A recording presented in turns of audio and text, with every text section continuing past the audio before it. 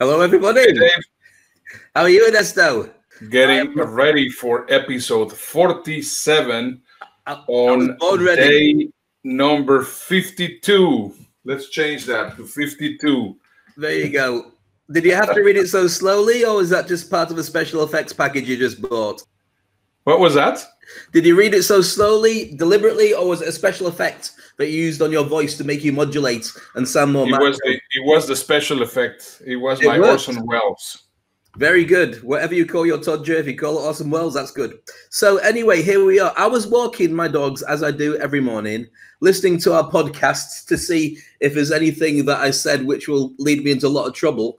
And I managed to get all the way around the block and get halfway through an episode because I slowed it all the way down, my walking. And it was really good. People don't realize we've got like how many episodes? It was like 46 This episodes. Is 47 episodes. 47 episodes.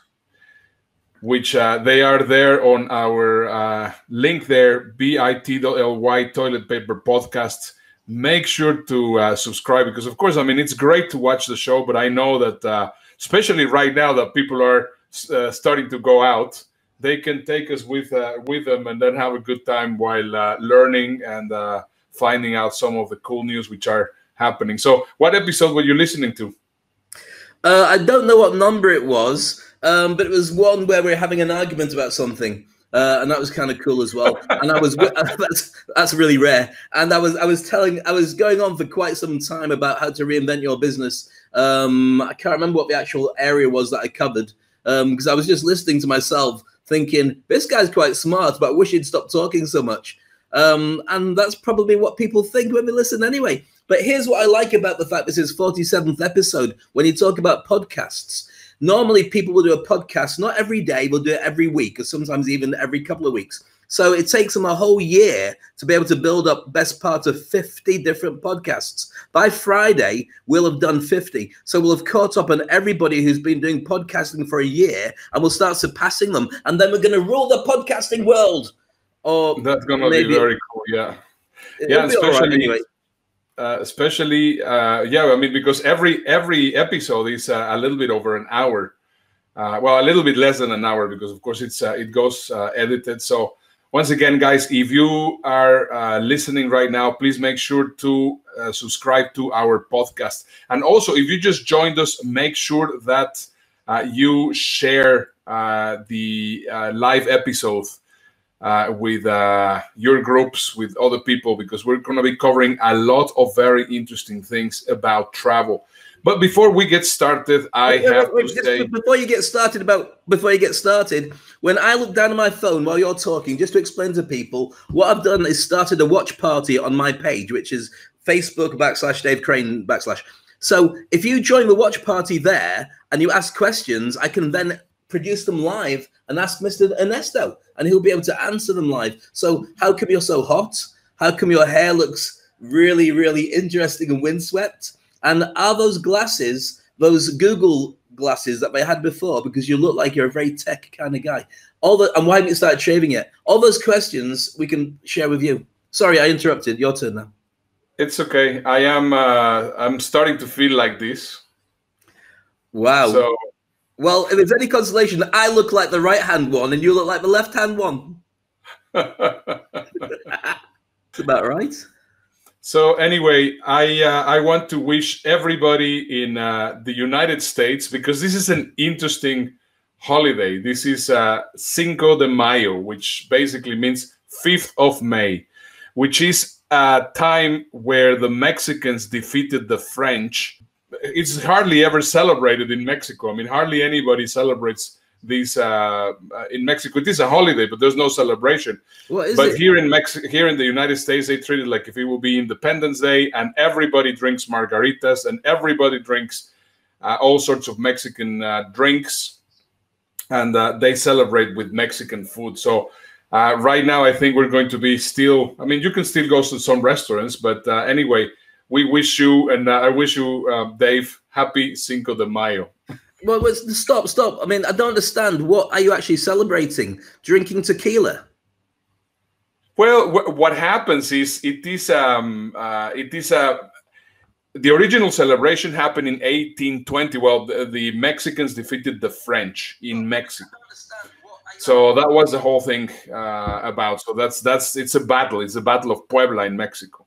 Right. But here in the United States, it is celebrated like if it will be Independence, like if it will be 4th of July, and they make a big party and they make a big thing of it. And of course, it's an opportunity for marketing. So right now, you possibly look at your emails. Everybody's having Cinco de Mayo offers and whatever it is. But it's just a funny thing that, I mean, it's just an opportunity to get together and party. So Brenda McGuire is saying, happy Cinco de Mayo. So happy Cinco de Mayo to you too, Brenda. You too, Brenda. Great to see it as well. Great to see you. There we are. Fantastic. So can I just check? So there might be drinking and there might be a little bit of debauchery. Do you think there'll be social distancing or not? I hope it will. Of course, I mean, there's right now a few restaurants, but most people, definitely here at home, we're going to be eating Mexican food, but that's not anything special. We eat Mexican food regularly with a lot of spices. So there you go. And I can vouch for that. I've been in your house, and the Toilet Paper Diaries is a perfect name. Yeah. So we're going to be talking about a lot of travel stories here, because I think once again, one of the things that I recommended yesterday, and I recommend that you also do it, is that you have a journal. Because yes, indeed, I mean, as we are discovering right now what's going on in the world, and even though it's going to be a little bit of like it is here, I mean, this is us in quarantine, having a great time with the cat or the dog, and we're going to be telling our grandchildren the stories of what has happened while we were there on quarantine. And it's important that we actually write them down. So we're going to be exploring the world together throughout this week. And on Friday, yes, on Friday, we are having our 50th consecutive episode. And we have already some amazing guests. Oh, yeah. So make sure to be there. You have no idea how hard we've been working to connect with the biggest and the best names to do this. So we can't say anything yet. It's a secret. So we told you we'd have to kill you, but we'll still let you know closer to the date. And you'll just go, oh, my goodness, how did you manage to do that? And it was mainly bribery, I think, and pictures that we can't talk about. That is true. So today we're going to be talking once again as exploring what's going to happen in the world. And Dave is going to be giving us some ideas on how to use that renaissance, as he says it. How is it? Renaissance. Renaissance. I said Renaissance, but there's a Renaissance. It doesn't matter. Potato. Potato. So anyway, what he's going to be telling you is how to get your job in the artistic way, and then I'm going to be sharing about some of the stuff that is going to happen in the travel industry. So we can get started, I think, with this slide, which I think it's exactly what's going on. It says that the digital transformation, people have been talking about digital transformation and digital this and digital that for a long time, but still hasn't happened. And the funny thing is, right now, because of COVID-19, we have changed and gone digital. And most of you are not 100% what that is going to mean. And that is just an interesting perspective. So this is basically what I wanted to get this episode started with. You agree with this cartoon, right, Dave? I completely agree with that, because we've been talking about at length the need for people to have reinvented themselves to be a more digital, a more tech-savvy version of their existing business. And some people took it to heart, and some people just couldn't be bothered because it was too much hard work. And you know what? It's scaremongering. I'll do it when I need to do it, which always seems strange to me, because I would have thought looking after your job might be a reason to do it, but many people didn't. But now they have no choice. If you're not going outside and you're not online, how are you going to let people know what it is you do for a living? And if it's something that's physical, then they're not going to come to you. So all hands on deck. You have to play this game now. Yeah. You know, I was watching yesterday and really interesting documentary about Ralph Nader. Now, for those of you which are not American, and possibly Ralph Nader says nothing, Ralph Nader has been an activist for a number of years. He's right now about 83 or 84 years old. And he was, because of him, cars have safety belts. Because of him, right now, cars are designed in such a way that the cars are safe. Because of him, right now, you know, there's no MSG in food, and he has really done a ton of stuff that I was completely unaware of. Incredibly interesting man. But one of the things that I like the most, and this is basically how the documentary finishes. Basically, well, also if you know about what he did in the 2000 election, I mean, it was because of him that that Al Gore didn't win on the election. So, but anyway, that's another story. But anyway, at the very end of the documentary, he mentions something which I think it's really, really true right now. Every single thing that you are doing shouldn't be for the Ernesto of today or for the Ernesto of yesterday. You have to do it for the Ernesto of tomorrow. And I think that's a very interesting concept that he mentions. He says, well, you know, right now, I don't care what's going to happen. I basically going to be thinking on what I'm going to be doing so that the Ernesto from the future is going to really be benefiting. Because right now, I really have no clue what I'm doing. I really have no clue in which terrain or in which direction I'm going. But my idea is to make sure that the Ernesto from the future has a better future or a better understanding on how things are working. So I find that angle fascinating because obviously, I mean, you normally never think of yourself of the future. But of course, I mean, if you think, well, you know, everything I'm doing is to make sure that the Ernesto of the future has a better life, that of course makes you think in a complete different way. And that's what I wanted to share. Well, I believe everything you tell me as one of my best friends, but this one I don't. I don't think he's ever said he does everything he wants to because of the Ernesto of the future. And I've not done anything for Ernesto of the future, yesterday, or the past. You don't have to do anything for Ernesto of the future. That means that I am doing something for the Ernesto of the future. I am going for myself. What I'm doing right now is so that the Ernesto of the future has a better life. Because I was going to say, if you're that close to him and he's talking about Ernesto, why have we got him on the 50th show? I am talking about... We just joke a lot. Anyway, I get it. And I think you're absolutely right. And I think everybody needs to think about that as well, because the way that people view the world is really interesting. When you do NLP, neuro-linguistic programming, you can get people to do an exercise where you get them to close their eyes and point at where the past is and point at where the future is. So some people will close their eyes and will go like that behind them from the past and that for the future, which means that they're in the center of their world. Sometimes they do it slightly to the side. So that's where the past is, that's the future. So they never feel that they're really in their own timeline. Some people put it from side to side. So they're never moving forward. The past and the future feels the same way. And often you get it the wrong way around. So the past is in front of them and the future's behind. And that way they're never able to move forward in their lives because all they see is the things in front of them that they hadn't got over from the past. And there's a very interesting exercise because you can physically move their hands around and change their experience of where they're going with their lives. Because many people can't move forward because they're just carrying so much rubbish from the past that they've got to get over. And you know you can't change the past, you can just change your relationship with it. So I find that fascinating. So I'm very aware of how everything works there in on the NLP part. But I mean, once again, I've never projected myself as doing stuff for the Ernesto of the future. So I always thought, well, you know, I know the future in that side, the past in that side, and then you put it around. So I mean, I'm familiar with those things. But what for me is quite interesting is actually say, well, who are you working for? Are you working for the Ernesto on the present? I mean, for the person on the present, so it doesn't get confusing. For the you of the present, or actually working for the you on the future.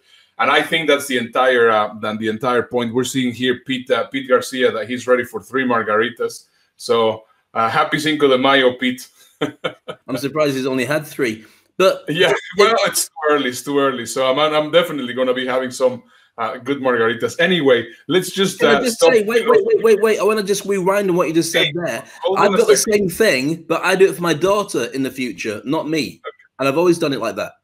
Yeah, that's very nice. That's very nice. Yeah, indeed. I mean, whatever motivates you. But I mean, the whole point is we're entering to a complete new world, and we're entering into a world that is completely unknown to us. And especially right now, for example, one of the things that we know that things are changing dramatically. This is a video that I got from here from Texas when the restaurants just opened. Look at how restaurants are going to be operating right now, so that you can see that we are in a complete different different world, entering a complete different world. Have a look. Now we're just 2 days away from restaurants reopening in Texas. To take your family out to eat, Stephanie Whitfield says be prepared for things to look a bit different. For the last several weeks, restaurants have been trying to stay afloat with takeout and delivery orders only. But that changes Friday. Restaurants can reopen if they follow safety protocols mandated by Governor Greg Abbott. First, businesses can only operate at 25% capacity. Valet will only be offered for vehicles with handicap placards or plates. In the restaurant, there should be a hand sanitizer station at the entrance. It's also recommended an employee man the door to limit touching door handles. There must be 6 feet between every party. That includes while waiting to be seated. And no parties of more than 6 are allowed. Customers will only get disposable menus, and tables should be disinfected between every group. There's a separate safety checklist for restaurant staff. All should be trained in proper hygiene and disinfecting techniques. They should wash their hands regularly, social distance when possible, and masks are recommended, but not required. Staff should be screened for symptoms of the coronavirus before work daily. If someone gets COVID-19, they can't come back until 3 days after they've recovered. If an employee is around someone who tests positive, they should stay home for 2 weeks. If coronavirus cases are contained for the next few weeks, businesses will move on to phase 2 of the plan to reopen Texas. That'll increase capacity to 50%. Stephanie Whitfield, KHOU 11 News. Interesting. I feel that I've got my thoughts about it. I think if you're going to do it, that's the right way to do it. But my worry is, and I'm not getting into politics, do you have adequate testing for everybody daily in every shop, every restaurant, every part of the world where people are coming into contact? How do you get them tested? Are they doing it themselves or going and get a proper test done? And when do you get the results back? 3 days later? Just a thought. That's all. Yeah, it's true. Well, that's what I'm saying. I mean, it's a complete different world. And if you think about it also, if we go into travel, yesterday, Pete Garcia also provided us with a really interesting video of what United Airlines is doing.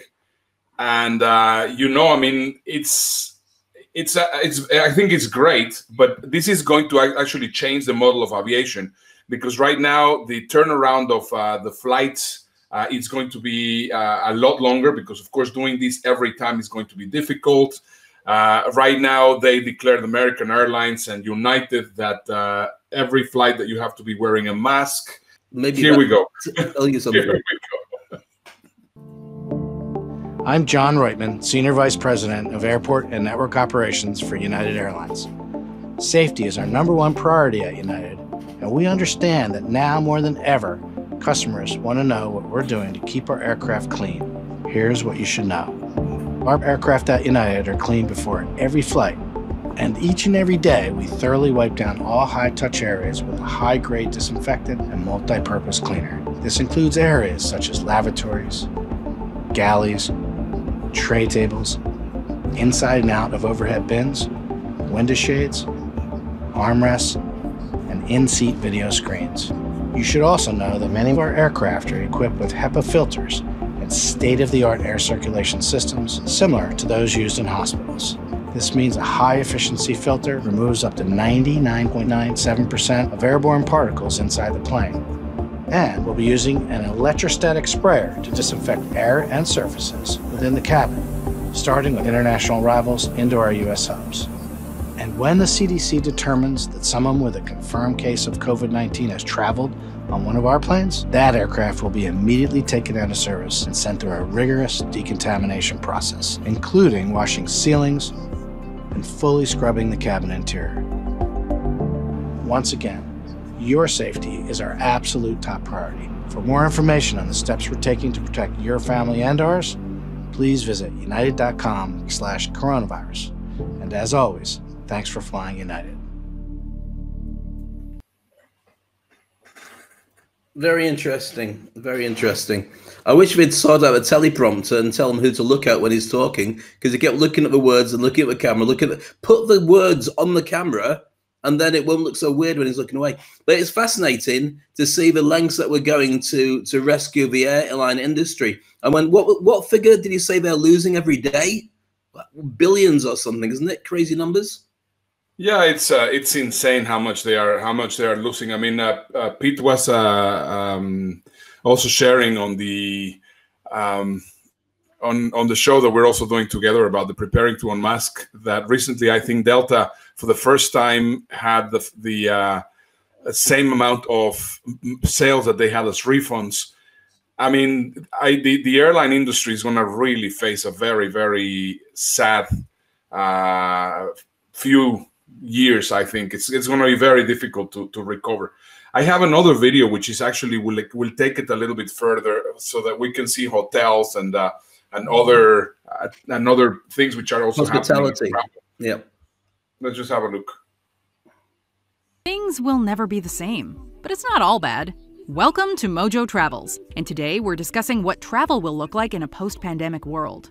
Are you a fan of our videos? Be sure to subscribe to Mojo Travels and ring the bell to be notified about our latest videos. For this list, we're looking at how the travel industry, travel trends, and our relationship to travel overall will be changed by the pandemic that struck in 2020. No one can predict what the future will hold with 100% accuracy, but these are some of the key points that experts raise. Trip insurance will be a big priority. When most people shop for travel insurance, they usually seek out the cheapest option available. The logic is that you're extremely unlikely to need to use it. But as many people learned the hard way, when faced with an outbreak, a cheap safety net quickly disappoints. In the post-pandemic world, we expect to see a rise in cancel-for-any-reason insurance, one of the few options that actually covers pandemics. Travelers will also likely be far more discerning about the provider they go with, paying close attention to the specifics of the policies, and opting to shell out more money for better protection. Discounts will be a large part of the recovery effort. The pandemic that hit in 2020 as it pertains to travel is unprecedented. Comparable outbreaks haven't been experienced on this scale since before we became such a globally mobile population. In the wake of 9/11, airlines responded by dropping their fares to counteract the fear of flying with rock-bottom deals. Given how far-reaching the effects of this pandemic have been, we can expect discounted rates across all aspects of the travel industry, from hotels and all-inclusives to theme parks. That being said, experts recommend looking for deals from reputable providers who offer the most value rather than the cheapest prices, as the pandemic has reminded us that discount carriers can easily fold and provide little customer protection. Cruise lines will face a drawn-out battle. While airlines will recover from the fallout of the pandemic, cruise ships will likely be in troubled waters for an extended period of time. Some of them might not make it out. Unfortunately, the nature of cruise ships is such that they are especially vulnerable to viral outbreaks. For this reason, travelers are going to be far more wary to sign up for this type of travel, not only due to the increased risk of transmission, but also because of how extremely unpleasant it is to be quarantined at sea in the event of a widespread outbreak. For the cruise lines that do survive, however, we may see them making drastic changes to their infrastructure in order to prepare for such events in the future, including dedicated quarantine sections of the ship. Countries least affected will be the most desirable destinations. The early days of renewed travel will likely see people being incredibly discerning about where they choose to visit. Among the first international destinations to attract visitors will be those that were least affected by the pandemic, or those that recovered the most quickly and have most successfully returned local life to its status quo. This could see the rise of new and unexpected "it" destinations. Here's the thing though, while these are the countries where people will most want to visit, given the correlation between international arrivals and transmission, closed borders and travel bans could impede such trips. A comeback for domestic travel. When we travel abroad, we inherently place ourselves in a more vulnerable position. When you're not a citizen of a country and international borders separate you from home, a crisis becomes twice as stressful. Add to that nations being hesitant about welcoming international visitors, and all signs point to domestic travel being the first type of trip people take. Pre-pandemic, relatively inexpensive flights had us traveling further and more frequently than ever before. But according to a Luggage Hero survey, 21% of American travelers plan to opt to keep their first trips in-country in the immediate wake of the pandemic. This is clearly going to be a huge trend. Minimal contact travel will be the starting point. People might feel comfortable traveling within their own borders, but don't expect them to be flocking to major cities anytime soon. Considering how hard New York City's been hit and the social distancing training we've all undergone, travelers are likely to remain wary of large crowds for the foreseeable future. As such, the earliest trips that people are most likely to take will be to remote and sparsely populated areas. Camping, day trips, national parks, boutique hotels in small towns, these are the sort of baby steps that travelers will be taking as they rebuild their confidence about venturing beyond home. And because so much time is spent indoors during a pandemic, we also expect nature to be a big draw in general. The duration of trips will change. This is one area in which the experts are divided. Some argue that because of the financial impact of the pandemic, travelers won't be able to journey as long as they previously did. Under this logic, the 2-week holiday is more likely to be cut down to 1 week. There's also a vulnerability factor. Travelers are likely to feel a bit ill at ease during their first trip or two post-pandemic. Shorter trips will almost serve as a reconditioning of sorts. By contrast, others are predicting that people will favor long-term stays over the frequent short trips that have become all the rage in recent years. The logic? Less time spent on planes and at high-risk places like airports. People will still want to travel. For all the fears and anxieties pertaining to travel that arise from a global pandemic, the reality is that the desire to see the world is stronger. For many, travel is and will remain a major priority and an essential tool for self-discovery and self-care. Yes, travel may be more difficult moving forward, including stricter borders and a greater preoccupation with traveler health, culminating in less freedom of movement on the global scale. But travel is an important economic driver and an extremely enriching cultural experience, and those factors will ultimately overpower our collective concerns. Even major tourist destination cities that have been hit hard like New York City, Rome, and Paris will recover with time. In the end, our wanderlust will win out, and hopefully, the lessons learned during this pandemic will make us better travelers. Check out this other recent clip from Mojo Travel. Wow. Crazy, huh? What's your thoughts then? Which way are you going? Are you going for long trips or for short trips? What do you think? It's hard to say. I mean, we're having a lot of interesting comments from here. See, for example, we're getting Munir is telling us, just like in 9/11, charge security process prior to travel. This will change how we also get to travel. I think we're going to have the temperature checked. You know what my biggest fear is on this one? That I mean, and this might be also falling into the conspiracy theory kind of thing. But what if suddenly they tell us, well, you know, I mean, if you don't have a vaccination and you cannot travel, or if you don't have this kind of thing, you cannot travel. So that basically goes into restricting the travel possibility. So those are things that I don't understand. I think the worst one of that is if you can't travel back because you're in a country where they've changed the rules and you're not allowed to get back on a plane. That's when it starts becoming a major worry, which many people had to experience this year as well. Yeah, exactly. Ty Cohen is saying humans are habitual, forgiving, and forgetful. And what is the whole thing? He just invested $20,000 in various airline stocks as a long play term. Yeah, he says, and we have here also on the other side, Pete Garcia is telling us that Warren Buffett just unloaded all his U.S. airline stocks. Brenda McQuarrie is saying, I heard today Carnival will begin doing cruises again after August 1st. I would like to know your thoughts. Well, I mean, I was just watching, you know, that fast forward moving on the cruise. I mean, I don't know about you, but I'm not in a hurry. I've only been on one cruise. It was the Internet Marketers Cruise, and I shared a cabin with you probably about 15 or so years ago. And it was already, we were too close anyway for comfort. We weren't sharing a bed. That would be hideous.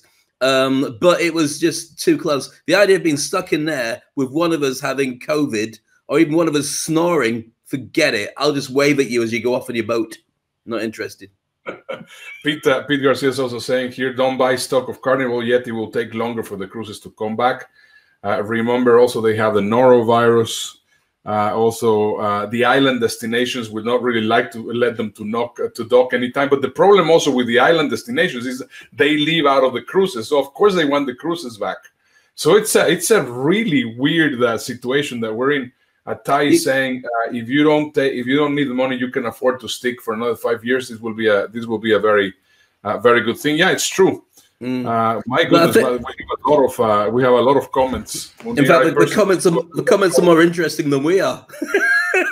Yeah, yeah. I mean, I have to say that I also love traveling, and I hope that things will go back to as normal as we possibly can. I know that things are going to change, but I have the feeling that yeah, it's going to be a lot of hesitancy to change, because there's many uncertain factors. I mean, after 9/11, there were not really that many uncertain factors. But right now, there's a lot of uncertain factors. There's also the fact, Ernesto, that there will be, if it's not already created, but of course it must be, an index of the countries that responded with the best results. The governments that took charge, did the social distancing early, did the testing, did all the rest of it. They're the ones that people are going to want to flock to. So New Zealand got rid of it pretty much straight away. Iceland did very well out of it. Japan did very well out of it. Sweden and Denmark. Germany got straight on the ball as well. Those are the countries that are going to benefit because people want to go and visit them. So their tourism will be booming. But then again, let's say that you're Germany, like what happened in Japan, which I think is really crazy. Let's say that you're Germany. Oh my goodness, I have really done the whole thing. Do I want people from all over the world that I have no control over to actually come and visit my country? That's true. You see, as well. those are the very weird things. I mean, right now, apparently Japan has actually definitely canceled the Olympics. In fact, I am actually very, very happy that I heard that Dubai has now new dates for the Expo. So they are a lot more positive in their thinking. So, you know, this is the reason why we are exploring this together with you. And of course, I mean, we love all your comments, because we are trying to figure out where we're going to go. Do we have answers? No. But what we are doing is we are basically presenting things and trying to understand the world in a better way. This is the way that we're actually having the Renaissance. Absolutely. It's very interesting because we've watched this evolve over the last 50 odd days from, oh my goodness, is this real? Is this really happening? To literally, it was, I mean, we said that from business's point of view, it'd be a shutdown. Everyone's going to shut down for about 6 weeks and then we'll start seeing coming out of it. But this is a much higher level. On every level, every country is being examined and watched to see what decision was made. If the politicians told the truth, if the politicians took swift action, if they invested in ventilators and testing equipment, if they got the extra hospitals out, if they looked after their medical staff, and all these things are really important, not just because of fighting the virus and saving lives, but because every single country is looking at you now to see whether they want to spend money with you because of your response. And a large part of that was down to the empathy as well as the finances. If you did the right thing for your people, right now, you're seeing the benefits because people are respecting you because of the decisions that you took. Yeah, you know, another aspect that I am incredibly interested is actually trying to find out what's going to be the response for China. Right now, we can see already there's a global backlash building against China over the coronavirus. I mean, wherever you go on the news, if you go to social media, they're blaming the Chinese for all sorts of things. Now, I mean, it's difficult to say because we are unaware of what has happened. But I think one of the things that we need to understand is the economical aspects of what is basically what China has been doing. So I have an interesting video which is going to make you think a lot about this topic. So have a look. Hi. What you see here is $10,000 on the table. You can take this money as a loan, but I will charge you a little bit of interest rate. Like most people, you take the money and you go buy a nice car. But in 10 years, it's time to pay me back. And because of interest rates, now you owe me $20,000 and not 10. You will say, I don't have money to give you. And if you don't, I take your car and a piece of your house. This is how debt works. And after 3 years of traveling the world, I noticed that this is exactly what China is doing. For example, take the small island nation of Sri Lanka. This developing country needs money and China has a lot of it. So Sri Lanka took billions of dollars in Chinese loans. It was easy money just there to be taken. And with that, they built skyscrapers, highways, airports, and shipping ports. The country grew and prospered. But few years later, this easy money came with interest rates, and Sri Lanka was so much in debt that it couldn't pay back China its money. And the only way out was to give China control of what they had built. In other words, Sri Lanka lost a piece of its home to China because of debt. This is the Chinese money trap. And it's a real thing I saw all over the world. In Papua New Guinea, I saw $2 billion in loans given by the Chinese to build skyscrapers, infrastructures, and ports. But there is no way this remote developing country can pay it back or its interest rate. And the only way out is to give China control of the country. In the Maldives, Pakistan, Malaysia, Laos, Kazakhstan, Mongolia, Egypt, Kenya, and South Africa, the same thing is happening, and many countries are struggling to pay back Chinese loans. If you look closely, all these infrastructure projects like highways, ports, and bridges connect to China through the sea or through the land to form something far bigger, far more powerful than just a bridge. A new Silk Road. The world is already made by China, and I think slowly it will be owned by China. Don't get me wrong, building bridges, ports, highways, and airports is a great thing for the people and the country, but they come at a very high cost. And when these countries can't pay back the loans, these countries will lose their homes. One thing my parents had taught me is that there's no such thing as a free lunch or a free ride. So if we're not careful with our money or other people's money, then we better start learning Chinese.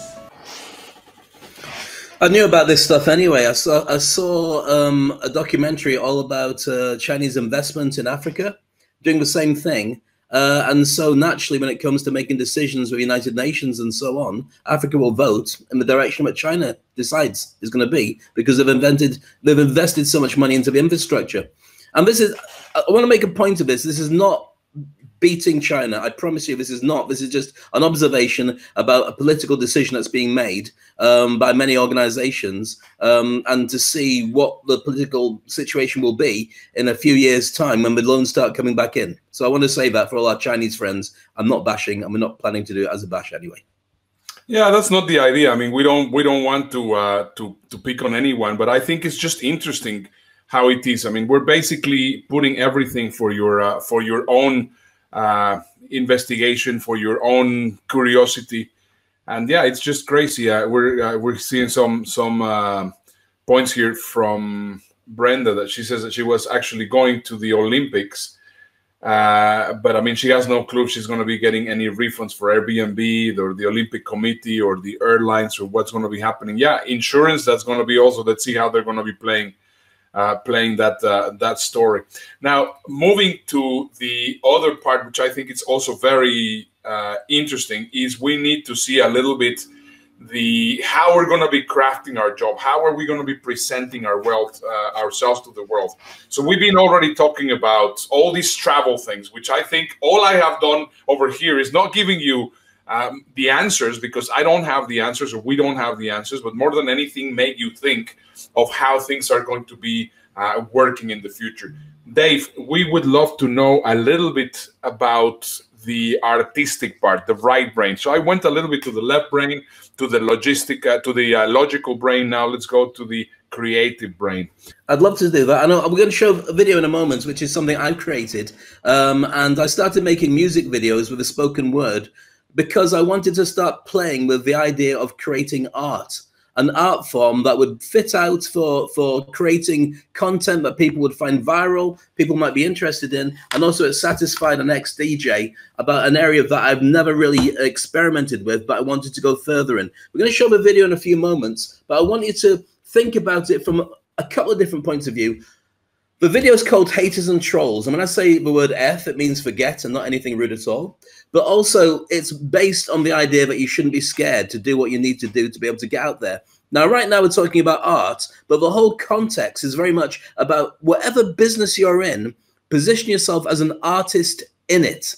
So therefore, if you're doing a job that's very normal, like say you're a mechanic working on cars, how could you create art out of that? Well, look at the amount of shows about restoring cars, the amount of shows about how to fix cars. Could you do something like that and share it with people as a video, an instructional video, showing how to do the tools or do it yourself? How can you create art out of that? So I want to share this video, and then after that, give you 5 tips of how you can reinvent yourself and get your mindset right to be able to do this kind of thing for yourself in your own world. So this one's called Haters and Trolls. I hope you enjoy it. Very cool. It's really valid, but it's not. It only matters if you can use it and turn your business into a more successful way to look after yourself, your friends, your family, your holidays, the people that you truly care about. Everything else is just other people's opinion. And someone decided it was a good idea to tell you how to be small. F those people. Be as big as you can be, as big as you want to be, because it's none of their darn business. You're never going to get everybody to like you. At school you didn't. But here's the thing. 50% of the person you are was probably formed in the school playground and not in the educational forum where you studied and worked really hard to get your exams. Your ability to get on with people, your ability to learn, to network, to sell, to create relationships is what's creating the you right now. Think about your fame. Think about your connections. Think about your brand. Think about some of the biggest names in the world. Doesn't matter how popular you are, there's always someone, somewhere, who hates your guts, who hates the way you talk, hates the way you walk, and hates the fact that you breathe. F them as well. You get paid for 2 things. The effect of the job you do, and how cheaply you can get replaced by somebody else. If you want to be found, you've got to create a brand. If you want to get paid, you've got to start going out on a limb as an artist and creating stuff that nobody else is creating in the market. So there we go. I love these videos. They're really cool. We've got some mad ones that you and I have done together, which is very cool. You started me off with this when we were just experimenting in Houston, and I said, just hold the camera and let me just talk. And there we go. So that video, by the way, just for the knowledge's sake, was done in 1 take with my phone in my hand outside my daughter's school while she was going to swimming lessons. I thought I'll just record something because something was in my head. Now, I want to talk to you about the mindset that goes behind doing something like that. You might want to do something like this, or you might have something in your mind that you've wanted to do for a long time, and I want to push you to start doing it. Because there's a couple of different factors. Now, I got the inspiration for making that video. I've done a whole lot of videos like that from reading Seth Godin's book, The Icarus Deception, all about the legendary story of Icarus, who made some wings with feathers and wax. So he tried to fly away to escape. If he goes too close to the sun, the wax would melt and he falls into the sea. Too close to the sea, and the salt would ruin his wings and he'd crash as well. So he had to go halfway between. And you've got to do this with your abilities. So first point, there's 5 points. Be scared of not pushing yourself enough. Be scared of not pushing yourself until you are completely empty of energy, creativity, and courage. You want to feel depleted. You don't want to go halfway. You don't want to do it saying people are going to say bad things about this, because if you do that, you'll never really create art. What you'll actually create is what other people want to see, which they don't want to see because they've never had your art before, and you'll end up doing a mild version that nobody will care about. Number 2, forget everything that they taught you at school. Schools are factories that produce people who conform, and that used to guarantee a job. Right now, as everybody's found out, 30 million people in the US, that job is not guaranteed, but all around the world, this is going to be an ongoing thing. So big rewards for conforming, you know, getting great rewards because you got the marks right when you were told to do it a certain way, and being shamed for being an underachiever, and even abused for refusing to play the game of schools and so on. That abuse, that refusing to play the game is the one thing that you need right now. That ability to turn and take a step back, look at the world around you and say, I don't want to play this game. I'm not guaranteed a job. I don't want to apply like everybody else. What if I did something different with my natural talents, my natural interest? Could I turn this into something? That's something you were never meant to think like at school, but now it's the best way to move forward.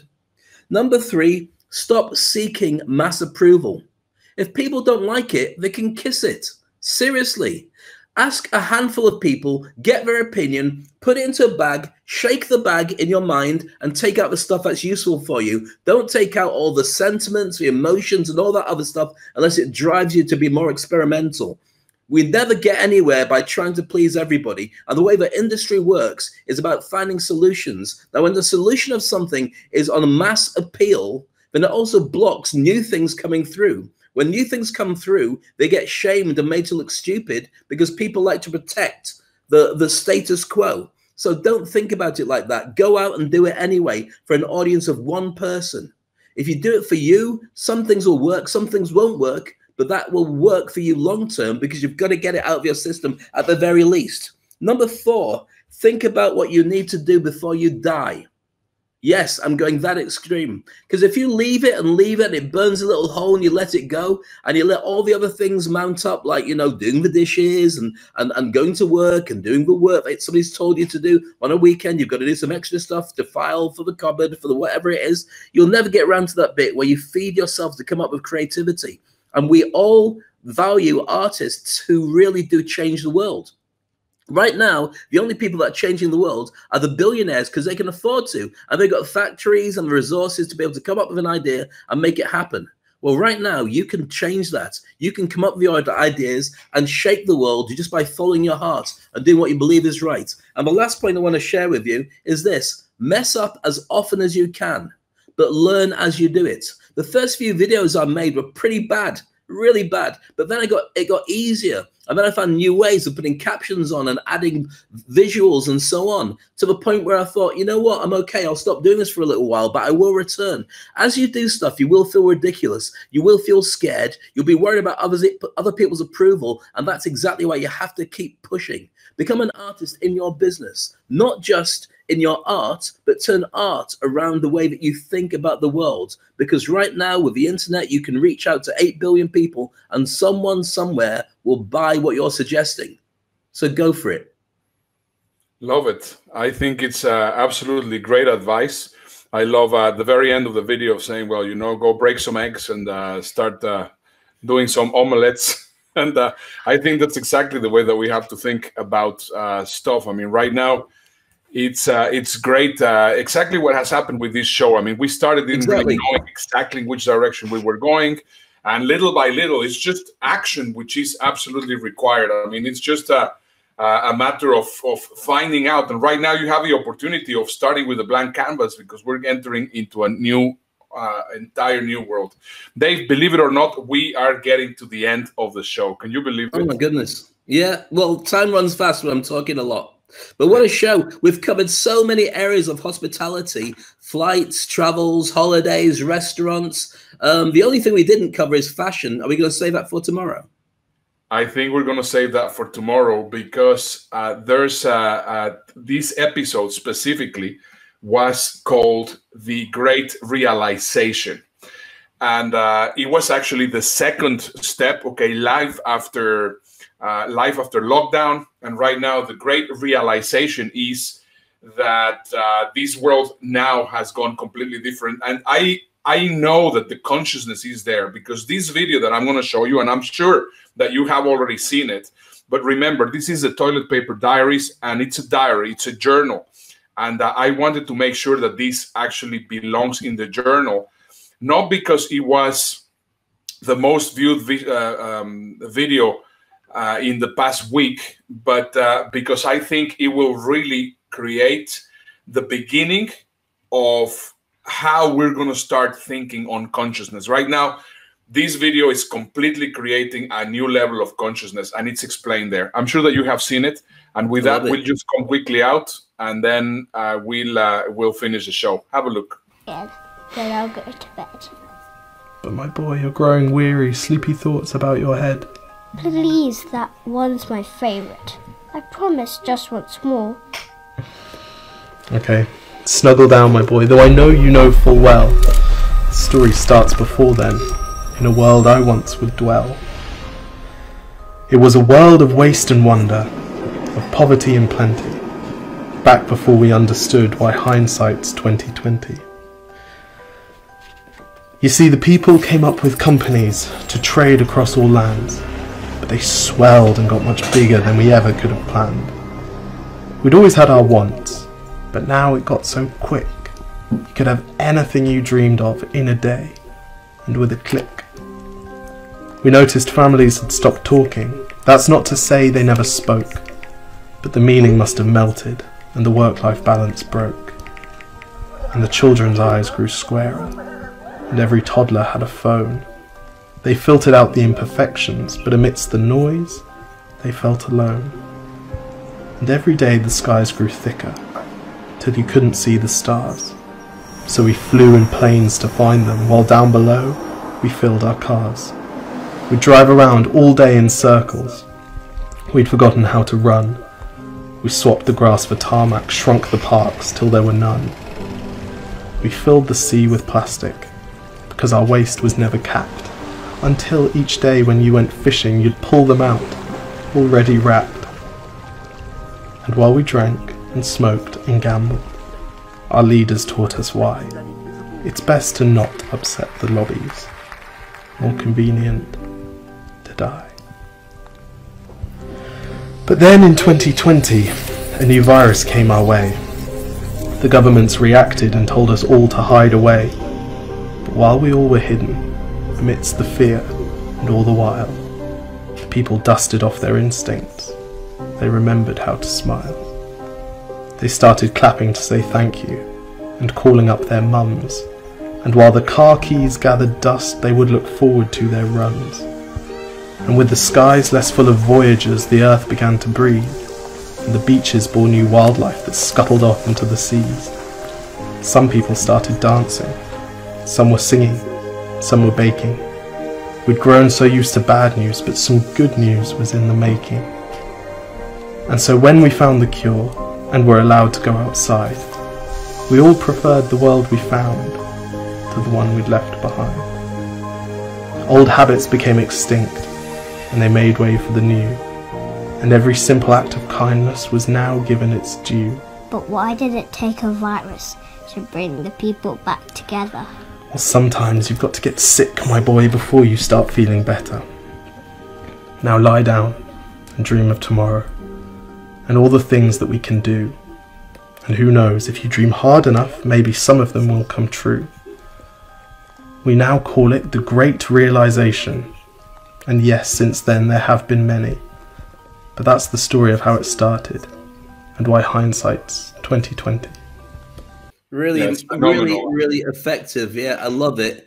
And I have to say, I've thought about that for many, many days. But one of the things that comes to me is if my dad was telling me stories like that before I went to bed, I would never have got any sleep. It would have freaked me out. But the sentiment is still beautiful. So thanks for sharing. Enjoy your sleep, kids. See you tomorrow. I'll do the same thing tomorrow. Sit here on my butt and eat a churro. That seems fun. I've got 7 Zooms tomorrow. They'll say words like circle back and cash flow to everyone. All my kids wanna play all day.